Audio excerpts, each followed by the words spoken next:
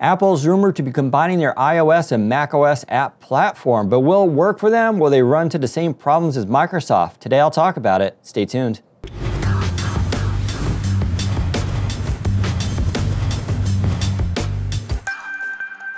So recently, Bloomberg reported that Apple is toying with the idea of merging its iOS and macOS app development platform that will allow, in theory, users to run their iOS apps on their macOS device. So a MacBook Pro could then run Instagram. While this idea sounds pretty intuitive and good on its surface, and it should sound very familiar to those who follow Microsoft, I'm not so sure this is going to necessarily win out. Don't forget, there are a lot of questions here that remain. For instance, this won't probably come out till around 2018, announced during the summer at the Apple Developer Conference, and then later released that fall. By that time, UWP, the Universal Windows Platform, will be 3 years old, giving Microsoft a significant advantage. There's also this other problem that Microsoft faced with UWP early on, which is, do users actually want to run phone apps on their PC? Now, for some apps, I think this makes sense, but as we're seeing, this didn't really work out for Microsoft, especially once, obviously, phone failed. Now, UWP has been refocused, as I mentioned earlier in the spring, through heavier desktop applications and bringing Centennial apps to the Windows Store. So what you're seeing now is a refocus on a desktop. Microsoft is doubling down on UWP as a platform for desktop PCs and laptops, and then will work backwards towards mobile instead of going the other direction from mobile to the desktop. Apple seems to be now following in the footsteps, though, in that wrong direction by going from mobile to the desktop. There's a lot of issues here that need to be addressed, though.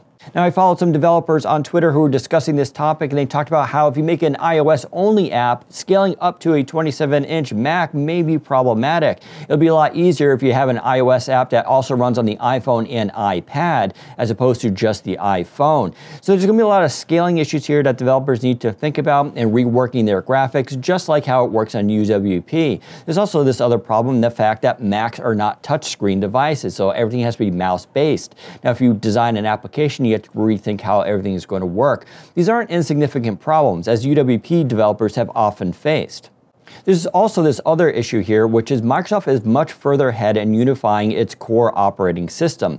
Going back to 2015, there is one core, the unified Windows kernel that runs across all their devices, whether it's phones, even though they technically don't exist much anymore, PCs, laptops, Xbox, HoloLens, all those, they all run the same core. You also have the Universal Windows Platform, as I mentioned, will be 3 years old by the time Apple's comes out. There's also now C Shell, the composable shell, where Microsoft is unifying what is known as a user interface. So it'll scale across all devices. So instead of having a shell for Windows 10 Mobile that's separate from PC and one separate from Xbox and HoloLens, it'll be all built into the operating system and can adjust dynamically based on the device. That is basically a continuum built into every device, and it's a very cool prospect. Now, a unified shell is going to be very interesting for Microsoft, as it allows them to create all sorts of new devices. So you can have a Windows 10 PC that can also switch to a Windows 10 Mobile type user interface. Why would you want that on your laptop? Well, you probably wouldn't, but if you create a new device that takes advantage of it, it could be pretty cool.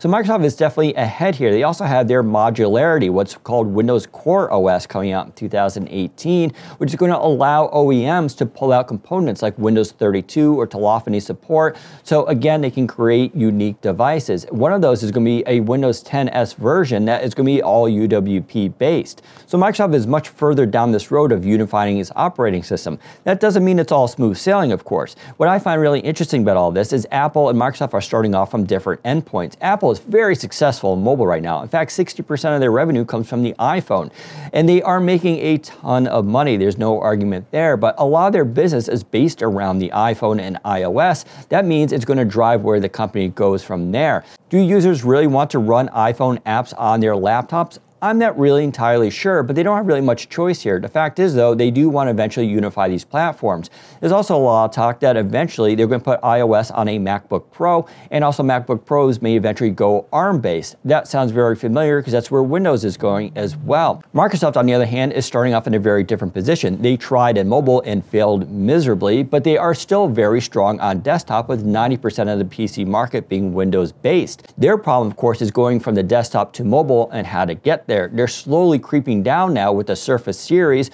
going from a Surface Pro tablet-like device all the way through Surface Book and back to Surface Studio. Whether or not they can actually succeed in mobile, though, along with Windows Mixed Reality, remains to be seen, but Microsoft and Apple are clearly working towards the same goal here. In the end, I don't think there needs to be a winner between Apple and Microsoft. I think both companies will succeed and achieve the same thing. And let's not leave out Google. They also have the same issue here with Android OS and Chrome OS. So those two are supposed to merge as well, or at least overlap. And we're seeing that same attempt there with running Android apps on Chrome OS, but also running into the same similar user experience problems. Overall, though, I think it's going to be a very exciting thing. All this is going to have ramifications for the next 20 years of computing, so make sure you pay attention. So those are my quick thoughts about the reported plans for Apple. Remember, those could change and they could cancel that project as well. Even Gurman over at Bloomberg was not 100% sure this was going to happen. But let me know what you think. Leave me a comment below and tell me if I'm wrong or if you think Apple's absolutely going to crush it with this plan. Otherwise, if you like this video, give us a thumbs up and don't forget to subscribe. Thanks for watching. Take care, everybody. Recently in Bloomberg, Mark Gurman. That's his name, right? Mark Gurman. Mark Gurman, okay. Recently in Bloomberg, Mark Gurman reported that sorry, it's going to be a long video at this rate.